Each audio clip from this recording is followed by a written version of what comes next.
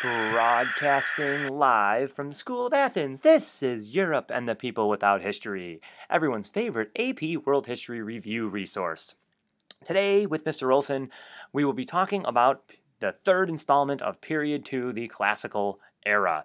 So we're going to be discussing Key Concept 2.3. Key Concept 2.3 is dictated by the College Board. Says, with the organization of large-scale empires, trans-regional trade intensified, leading to the creation of extensive networks of commercial and cultural exchange. Go ahead and pause me, put that into your own words now. And I'm back! Hopefully you had something like, as empires grew, so did trade, which led to cultural diffusion. Yay! So we're talking trade here. The three big ideas in the classical period: empire building and falling, religious expansion, trade. Those are the three big things. If you can get that down, you are going to conquer this. Like Alexander the Great. Hopefully only you last longer than he did. Okay, so key concept 2.3, Roman numeral 1. Land and water routes become the basis for interregional trade, communication, and exchange networks in the Eastern Hemisphere. We're talking about trade not focused in Europe. Can you believe that? Not focused in Europe. How dare somebody do something and not focus on Europe? Okay, anyways.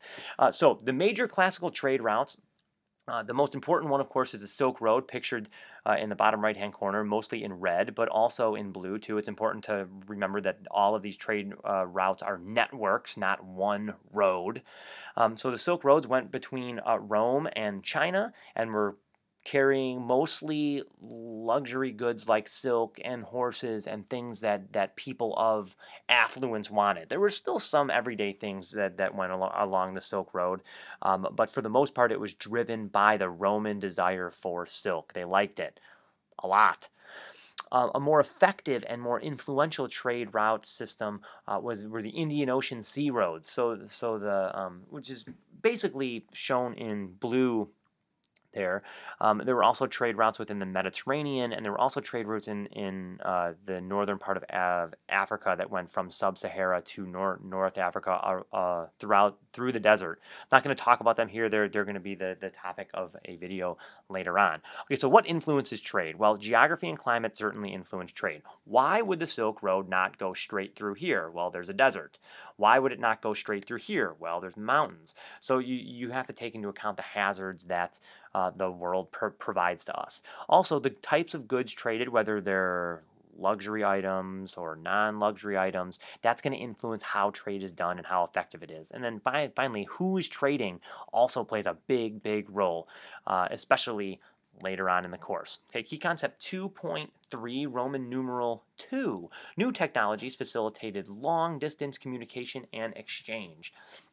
So, key concept 2.3, Roman numeral 2, is focused on how things facilitated this trade over long periods. So, there's a map of the Indian Ocean trade networks.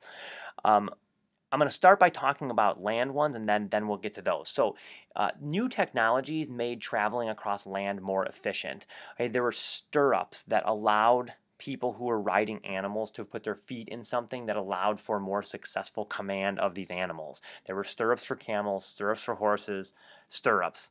In addition, they start to use the idea of a caravan, but the improvement of wheeled vehicles over time allowed them to carry more stuff over land.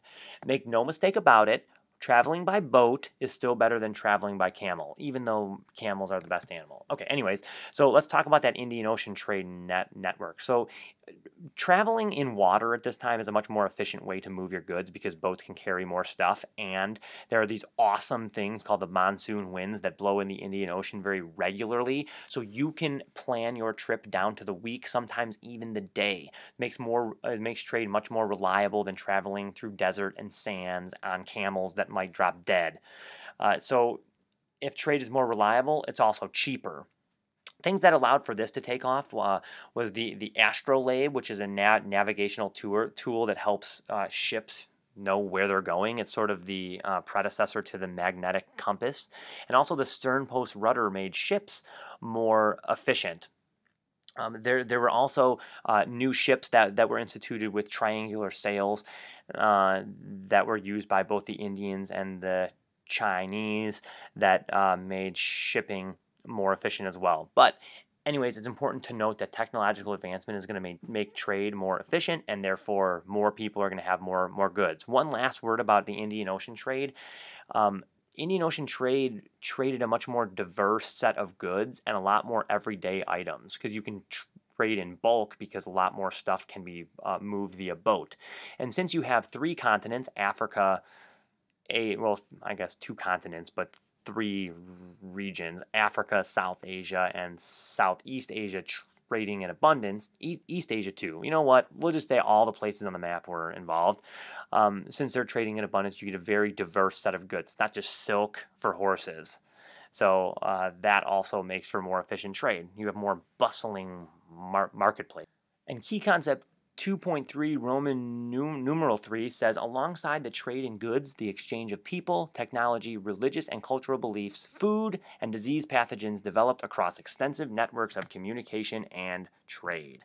So we see the spread of crops throughout these areas change the way people live. So for example, as rice moves from China to India, it's going to change the way Indians do agriculture because they're going to adopt this practice. Also, as crops move in the Americas, it's going to change the way they do their practices. One of the most important ways that agriculture change as a result of new goods is the need for more water. Some crops require more water than others, which forces various empires to institute irrigation system. So the Moche in South America had extensive irrigation systems because they lived in the Andes Mountains. They needed to water their crops, and water was not reliable. In addition, the Persians, who live in the sandy Middle East, need to build extensive irrigation systems called qanats. So you see the movement of goods change the way people live. In addition, the Maya instituted a slash and burn agricultural method, which cut down all the trees, burnt them to put nutrients back into the soil. You also see them build terraced fields on the sides of mountains because there's so much water in the rainforest that they have to control the water in some way, shape, or form. So as crops move, as goods move, it's going to change the way people do everyday life. You also see the spread of disease. The bubonic plague enters China, smallpox and measles enters Rome. Bubonic plague is obviously going to be a big player in period 3 of this course, but it gets its origins here in the classical era with the emergence of the Silk Roads coming in and out of China. You also see the spread of religion, most notably when Buddhism enters onto the Silk Road. It starts to move wildly into China, somewhat west, but mostly east.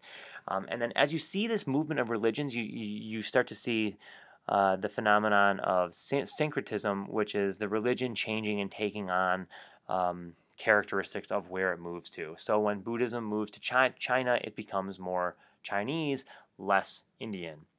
So you start to see this cultural blending, if you will, over time as religion spread. Anyways, that is trade in the classical era. This is your Buddha signing off.